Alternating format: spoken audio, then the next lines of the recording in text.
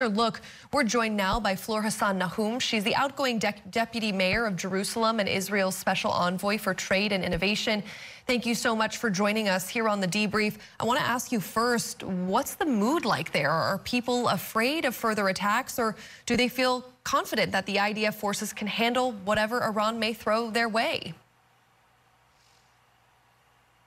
Well, first of all, people last night were so nervous, so much tension.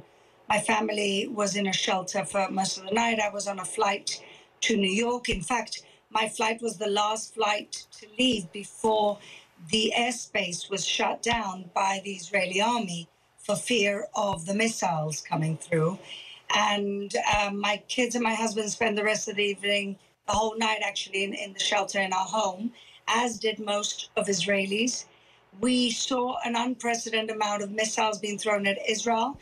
And for the first time ever from Iranian territory, which is a complete change of policy for Iran. Normally, they're very sly and sneaky, and they work through all their proxies. They work through Hamas, they work through Hezbollah, they work through the Houthis, they work through the people in Iraq and Afghanistan.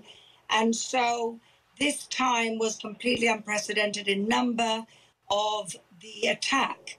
But Israel impressively, and with the help of the Americans and the British, managed to actually stop 99% of the missiles that were sent Israel's way, which is a complete historical, unprecedented event that we managed to have such a strong air defense system. And what's even more incredible is that Jordan helped us also prevent some of those missiles from landing in Israel, because Jordan is also under threat from the Iranian genocidal regime. And so we have a new Middle East, you could look at it that way. And at the moment, I find it rich that everybody's asking Israel for maximum restraint. Where was the maximum restraint demanded of Iran a few days ago? Well, certainly, first of all, glad to hear that your family is safe. I'm sure that was certainly terrifying. And that is the question, what will happen next? But we talk about what impact this all had, and as well as the fighting with Hamas. What's the impact on the city of Jerusalem? How are people going about their business? Are they able to go about their business?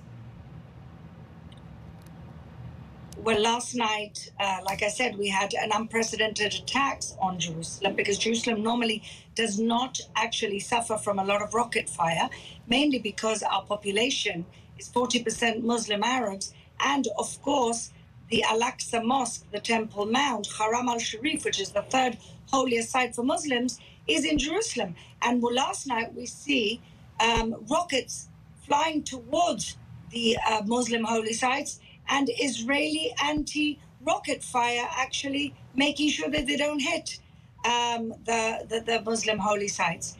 A lot of very loud booms. People were very scared last night, but from what I understand from my family, today things are quiet, but back to normal, and people are cautiously going about their day. And as you just said, Jerusalem, the center for three of the world's largest religions.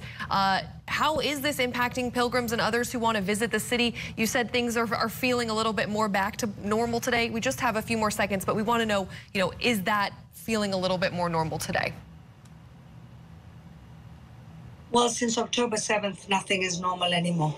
Everything has changed. The tourists are not in Jerusalem anymore.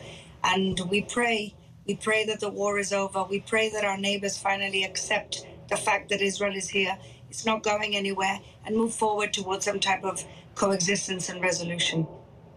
Absolutely. Fleur Hassan-Nahoum, outgoing deputy mayor of Jerusalem and Israel's special envoy for trade and innovation. Thank you so much. We hope to have you back soon.